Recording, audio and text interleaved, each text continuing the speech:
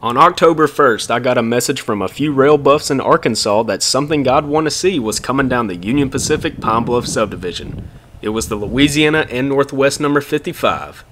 After the LNW was acquired by Patriot Rail, 55 was the last of the original locomotives on the LNW property. This time it wouldn't be in its red and yellow paint scheme though, but instead a fresh coat of R.J. Corman red with a new number 550. I made way for McNeil, Arkansas, the LNW interchange site with the Union Pacific. I thought it was fitting to see it come through the town where it worked for many years one final time. The now R.J. Corman number 550 was heading for Taylor, Texas on Manifest M and LLF.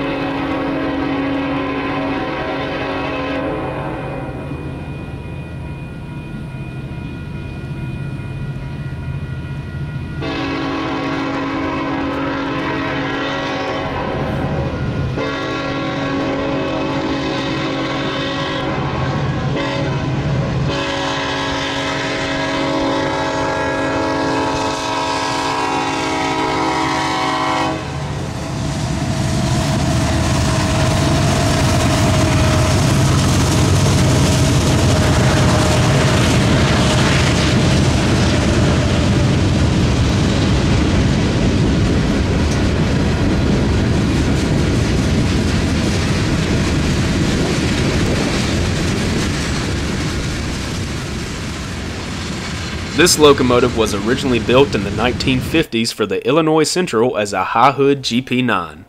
The IC would chop the nose and rebuild it into a GP11, where it would later be acquired by the Louisiana and Northwest. After serving the LNW for years, it was no longer needed and stored behind their engine facility. The summer of 2019 came along, and Patriot Rail would finally send the 55 off. Flash forward to the present, and R.J. Corman has acquired the GP11 and has given it a new look and number.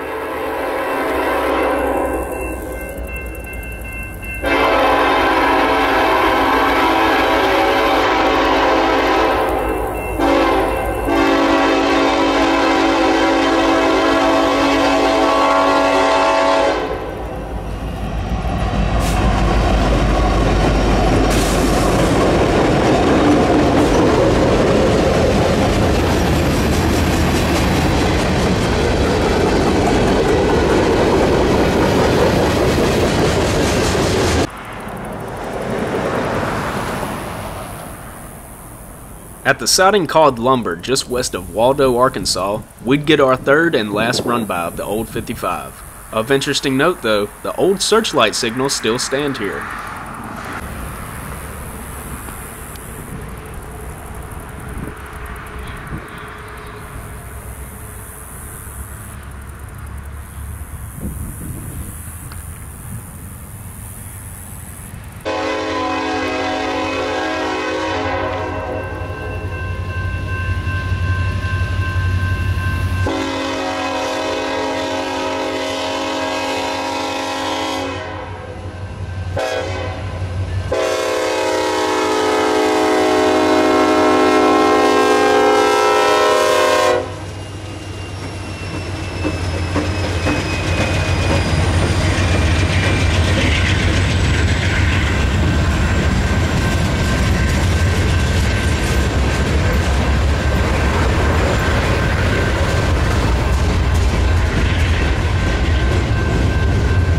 I hope you enjoyed this short video of the former LNW 55. This engine will always be part of my childhood memories, and it is good to see it being put to use instead of meeting the scrapper's torch.